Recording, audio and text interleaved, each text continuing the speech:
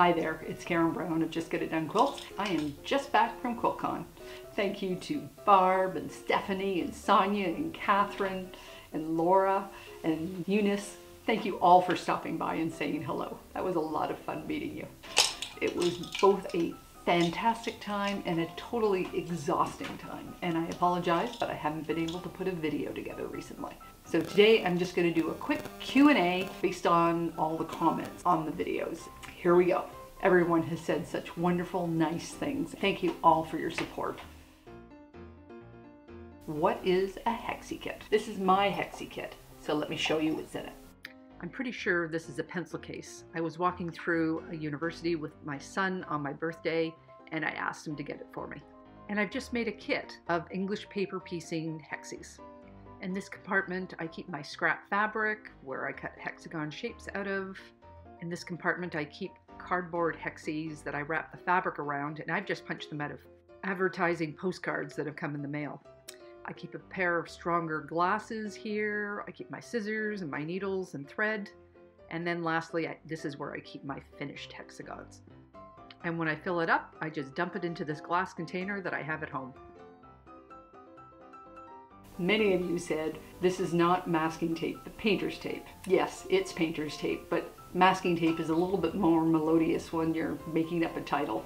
But even if you do use masking tape, it's a little bit stickier. It's still good for picking up threads and that, as long as you do not leave it on your fabric long term. For a quick lie down and pick up, you are fine with masking tape.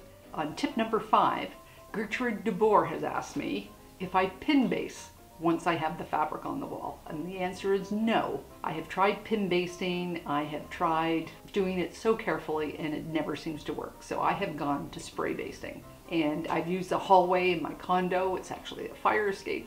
And I use 2 different products. I use 505 Spray and Fix and Aleene's Tacky Spray. And I bought both of them off Amazon. I'll put a link to them down below in the notes if you want them, but they're available everywhere. What sewing machine I'm using? I have 2 sewing machines. In this video, I'm using my older 910 Bernina. When I bought it as a 19-year-old, I said, this is gonna last me 30 years, and guess what? It has lasted me over 30 years. It's still a workhorse. It's the machine I use when I go to stitch and chat groups or on retreat. A couple of years ago, I brought a brand new machine, a 750. It was lightly used. I got it secondhand. It's a top-end machine. It's got lots of bells and whistles on it, but it's big, and there's lots of electronics in it.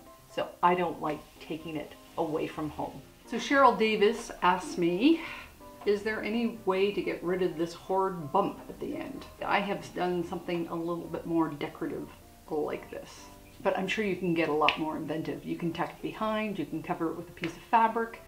You can turn them into tassels and hang them on the front. You can cover them with leather. Here's a clever person that's covered it with a button, and Measured and Slow Studios did a beautiful wrap with some thread. Get creative, experiment. Somebody asked me, what is this quilt? It was hanging in the background. This is my circus tent quilt by Commonwealth Quilts. It's beautiful, and they also have a link on Prequilt, so you can play with the colors and all sorts of different color arrangements. Deborah Graham asked me to do a video on a bullet journal with a quilty slant.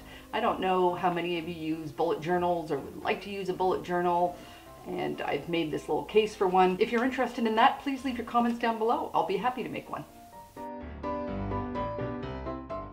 Several people asked about my UFO. Right at the very beginning, one of my very first videos was unboxing an old UFO. And after putting together all the top pieces, I was quite excited. I thought I was near the end. I bought the king size batting, I bought a wide back, and then suddenly I had this moment where I had this really cool idea for a back.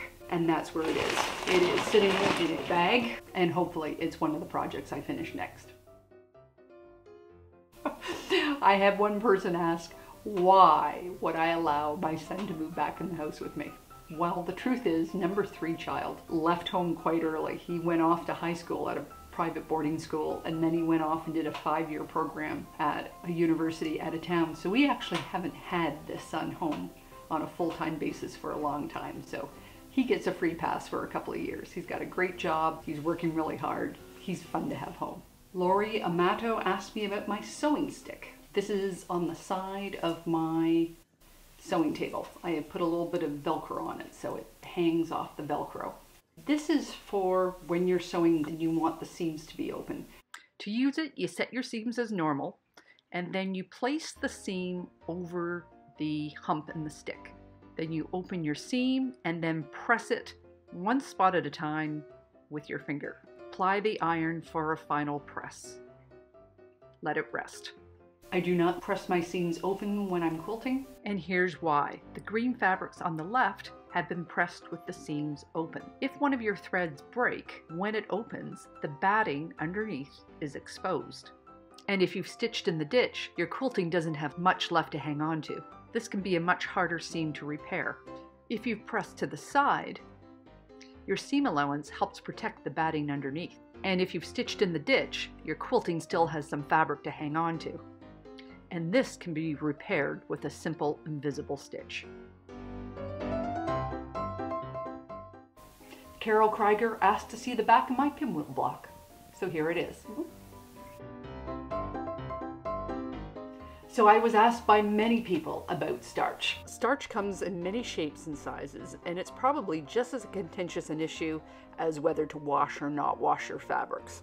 So this is what I know. Starch was discovered centuries ago. They applied it to fabric and they found that dirt and sweat did not adhere to fabric as much. That is why it was first used. And when we use it now to keep things nice and crisp.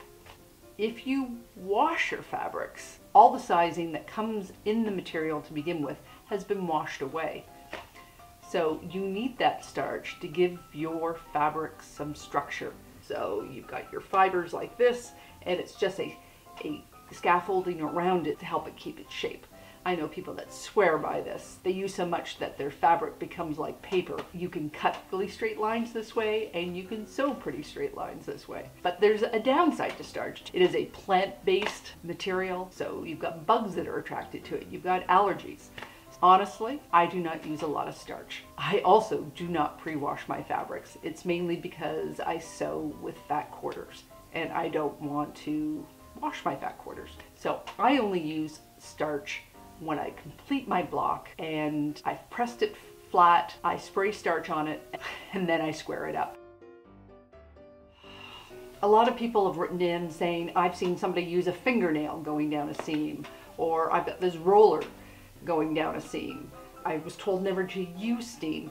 These are all kind of one question. Running your fingernail down a seam is just applying pressure. There's no heat involved. Will it distort the fabric? If it's a seam, not likely. If it's just a fold and there's a bias there, you do have to be careful, and you're much better off just applying your finger in an even pressure. Using a roller, same thing, except it's a little bit harder pressure. I encountered a roller when I was learning to paper piece with Violet Craft, and that's perfect because not only do you have the seam holding it together, but you've got the seam attached to paper. So that gives it a lot of structural integrity, so as you're pushing it down that, it's less likely to distort. It can save you a trip to the iron. Now, to steam or not to steam, that is the question.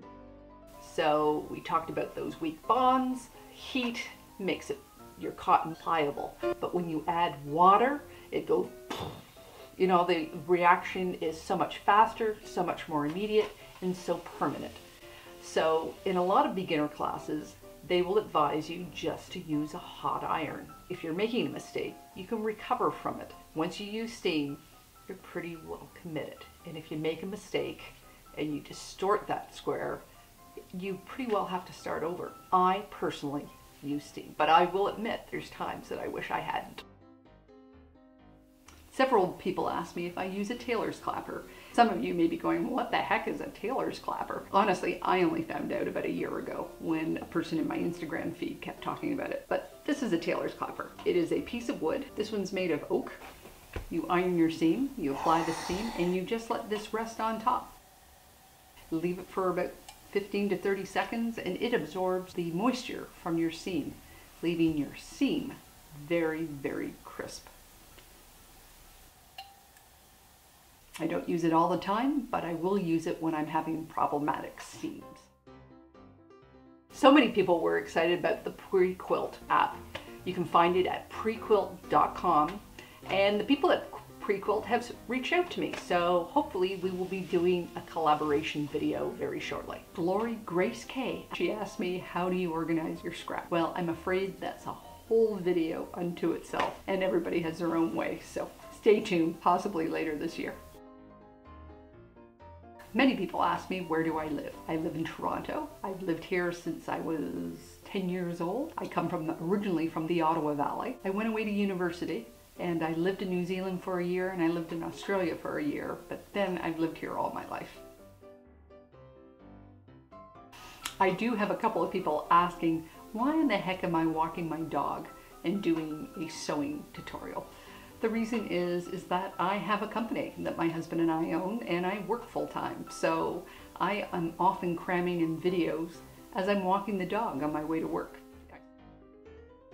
So those are all the questions today. If you have any more, please don't hesitate to ask them. If you have any ideas for future videos, please put them in the comments below. So hopefully my life is back to normal next week and I can start working on my next video. So if you like this video, please give it a thumbs up. If you haven't yet subscribed, please subscribe below, and there's that little bell there down below. Ding that and you'll be notified every time I post a new video. So take care, and I'll see you next time.